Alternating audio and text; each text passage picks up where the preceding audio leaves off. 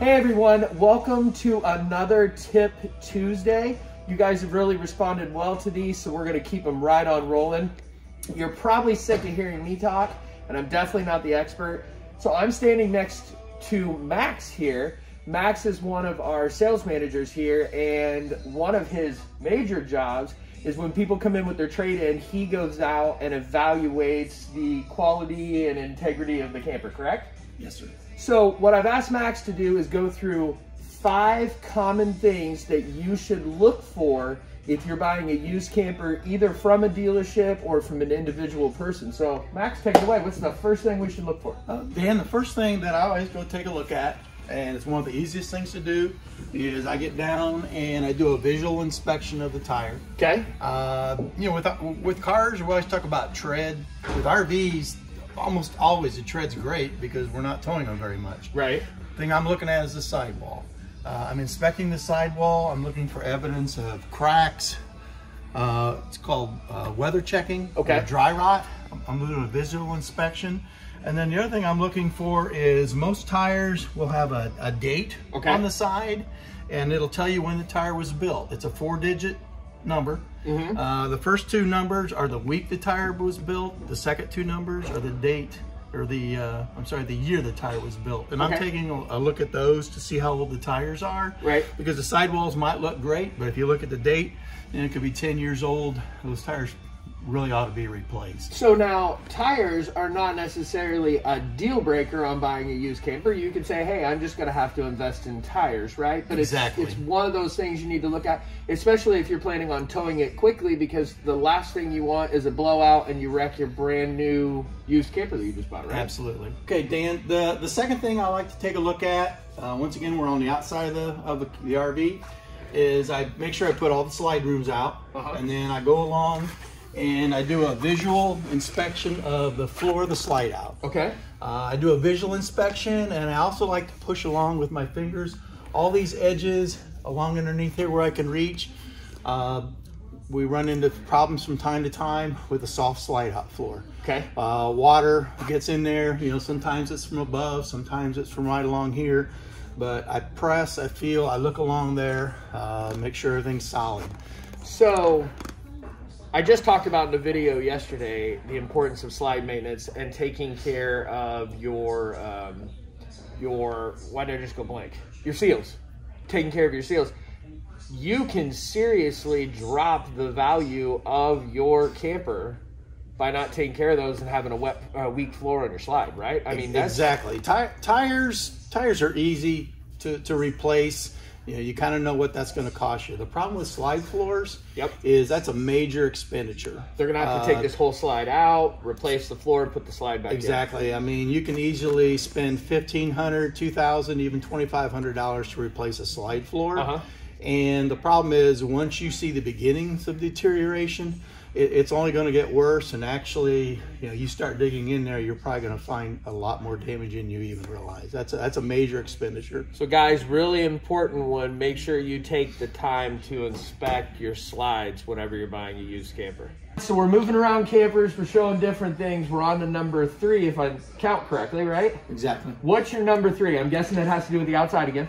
Yeah, we're still on the outside, Dan. Okay. And you know, you can't do this on every RV, but if I've got a ladder, then I'm going to climb that ladder, and I'm going to do a visual inspection of the roof. Okay.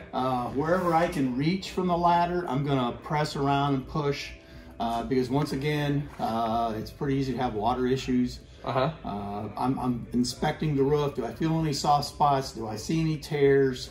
And then in addition to up the ladder, I'm also doing a walk around on the outside, looking at the edge of the roof. Do I see any snags, tears? Because that's a pretty common, it's easy to do, but it's also easy to forget. And that's going up at least a few times a year and checking all of your seals, hitting it with the die core if you need to, right? I mean, it's an easy thing to do, but it's easily forgotten. It's easily forgotten, and you know, the person, the customer that's trading in the RV, or the person you're looking at their RV, they may not even realize it, because they're probably not getting up there. They don't know, right? Or they might have a snag from a tree or branch and have no idea that it's even there. So again, another very expensive thing when it comes to buying a used camper. You think you're getting a great deal on a used camper, but if you've got problems with your roof, you're looking at a big expense. You look at a big expense, or you need to at least be aware of it. Right. You know, it doesn't mean you can't use the camper, but you just want to be aware of it. And for us as a dealer, it's a big deal because we're going to put it out there and then sell it. And we either need to disclose that, right, or we need to make a repair. Perfect. Okay, Max, we're finally inside. I feel like we've really inspected the crap out of the outside of a camper, right? Which is a good thing. Like, you want to make sure your money's well spent. Yep, that's where you want to start. Right. So, what are things that I'm going to look for in here? I think we're on number 4. Yeah, number 4. What are we going to look for?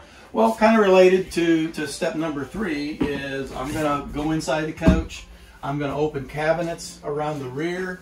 I'm going to do a visual inspection. I'm looking for water stains, or if I see any kind of rippling in the material. I'm gonna be pushing around.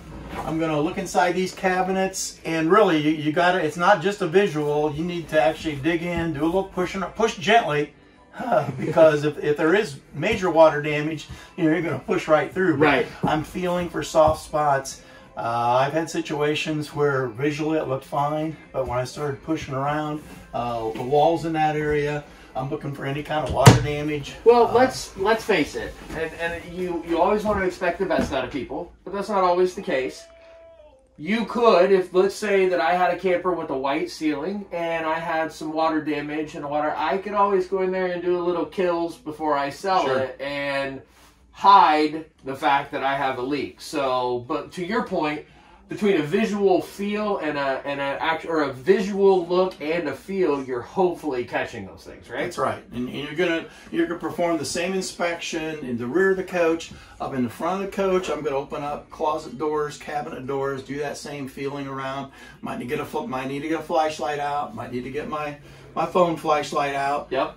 Because it may be dark. And I'm doing the same inspection around bath vents, skylights, anywhere you see a vent.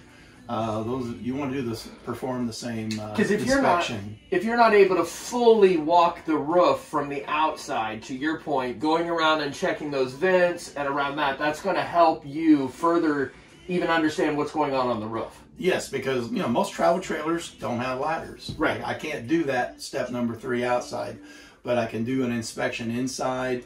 And if I see water damage inside, then there's a good chance there's a problem either with a seal, with the caulking.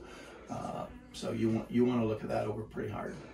Okay, guys, we're on to number 5, and I think they're all equally important, right? I think the tire is the least. Tire's the easiest problem. The easiest problem to take care of. Exactly. Not that big a deal. The rest of them are kind of doozies, and I'm sure your number 5 is a doozy. What do you got for us? Another structural item, Dan, that's really important. When I walk into the coach, when I walk in the entry door, I'm kind of watching, I'm looking for the same thing we talked about. I'm looking for signs of stains, discoloration of the linoleum. I'm stepping, lightly, especially up against the entry door, looking for signs of potential water damage. Or water damage, or it could be the floor could be starting to delaminate. Right. So it could be from water, it could just be from the manufacturing process, but I'm checking for soft spots. Not that you can't live with it, but is it water? Is it just happen to be the way the coach is built? But it's an issue. Now, something to consider, I may be throwing a monkey wrench in this, but bear with me, okay? If I saw a stain here, that's not necessarily indicative of a leak at my door. That could be my water heater, my fridge. It could be a leak somewhere else in the coach that's just migrated that way, correct? Yeah, I've seen situations where maybe the water heater happened to be, installed in a cabinet near the entry door. Maybe a line broke at some time. Maybe it was a month ago. Maybe it was 5 years ago. Right.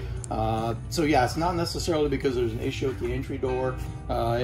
It could just be to do with the seal that's under the threshold there. So that could be a really small, easy problem, or that could be a fairly large problem. Exactly.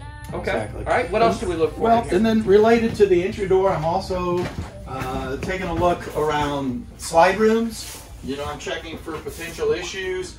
I'm if there's material laying there, I'm checking out along the slide floors. I'm looking down at the bottom of the floor here. Sometimes I'll notice discoloration here at the fascia board or on the wall. And that's, once again, that's a sign of water damage. I'm kind of looking for stains pushing up along the floors. And then, you know, in addition around the floor, I'm looking over the slide room here at the top for any potential water. There's a header beam up here that's pretty major to the structure of the RV. You know, do I see any softness? Do I see any evidence of water damage? So guys, there you have it. Mr. Expert Max here giving us 5 things to look for. Max, a couple of things I just want to make sure that we clarify. These points, a consumer should be looking at whether they're buying it from an individual or a dealership. Like, we can only speak to our dealership. We disclose. If we find something wrong with the camper, we list that on the camper.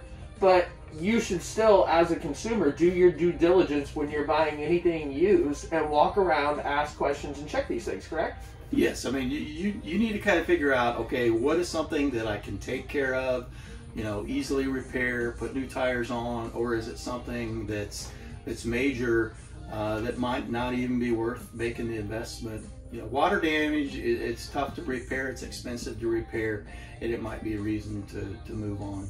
Well, thank you so much for doing the video. Guys, this has been another Tip Tuesday. If you have suggestions for next week's Tip Tuesday, send them in. I've got a lot of people around here like Max that know what they're talking about that I'd be happy to grab.